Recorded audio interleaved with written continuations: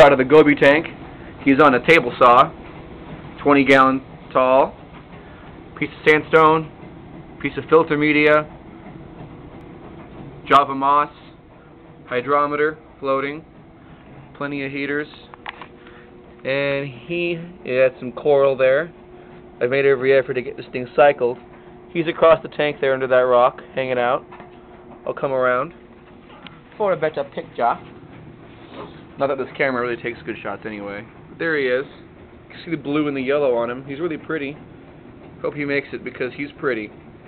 And I've tried my best for this guy. He's got 2 ulcers on his left flank. You probably can't see him on the camera. But just for kicks. There. On his tail and there. On his left side. Yeah, you can't see him on the camera.